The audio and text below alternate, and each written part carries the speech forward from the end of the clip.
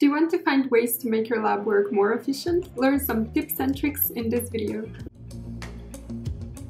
Hello fellow scientists, I'm the biotech girl, and in this video I share with you some tricks that have helped me become more organized in the laboratory. We will go through some general tips for working in the lab, tips for individual or teamwork, working as a team leader, and perhaps the most important one, how to organize your workspace. The first thing you need to do for a successful day in the lab is to have a clear understanding of the objectives. And if you're a student, this is easy because it's already done for you, so you can just read the intro and aim before the lab starts. I have to highlight that you need to read to understand. Don't let your mind drift away and think that you have read everything, but then realize you've understood nothing. Plan your work and the steps you need to do in advance. For me, the easiest way of increasing lab efficiency is planning ahead. Plan which equipment you will need, how many pipette tips, which pipettes you would be using. And while waiting for something centrifuging, for example, you can prepare for the next step. Small things that will cumulatively save you time, like setting up the volume on the pipette or organizing your benchtop for the next steps by removing the things you no longer need. I know that technically your lab safety is not really connected to being organized in the lab, but it is of the utmost importance because if you have to do lab work the particular day, you must plan ahead to wear appropriate clothes and shoes,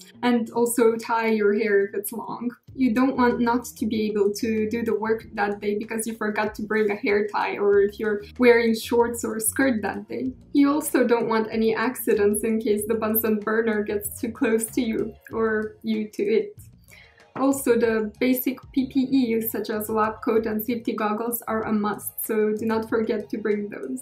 A very important thing that you need to do is to write down everything. While I'm in the lab, I write down the general methods that I've done and I note down any results from certain tests. Then the same day at home, I try to go into the detail of everything relevant that happened that day. You may think you remember everything in the moment while it's happening, but then the time comes to write the report about this in detail and you'd be surprised how much you've actually forgotten. And also keep in mind that except the samples, you need to have controls for each analysis. You don't want to go back another day setting up the same bench and going through the same methods just for the controls. If you're working in a team, make sure that everyone is informed of the steps relevant for other teammates' work, and if you take a reagent or equipment, make sure to return it after completion, or at least notify your teammates where you are keeping the item. Communicate clearly and properly and ensure there's no confusion. Ask questions frequently and encourage others to do the same, and share the results and discuss them once you complete the work to ensure that they're reliable. If you're the team leader, you can first identify the strengths of the individuals working in your team and then place them on the proper positions. Make sure that everyone is aware of their daily and weekly objectives and encourage open communication among them, as well as with you as the team leader.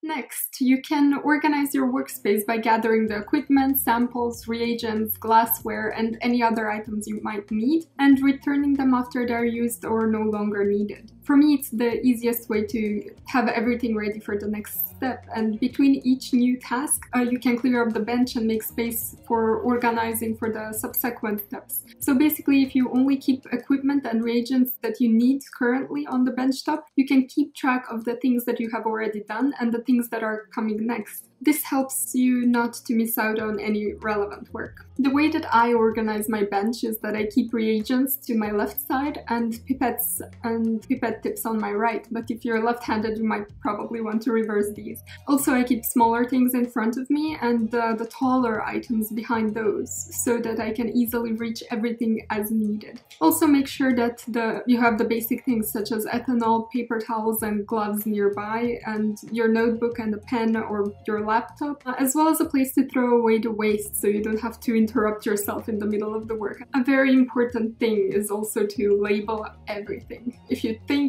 that you will remember which reagent is in which bottle because the shapes of the bottles are slightly different, think again. I assure you that you probably won't remember. So samples, glassware, label everything that you're using. It can save you time trying to figure out which one was which, even if you're using those within the hour that you make them. We're all human. We forget, and that's okay. That's why we have markers. And you don't have to be perfect in implementing all of these at once. Don't be hard on yourself if mistakes occur. Remember remember, practice makes perfect. Until next time, stay curious.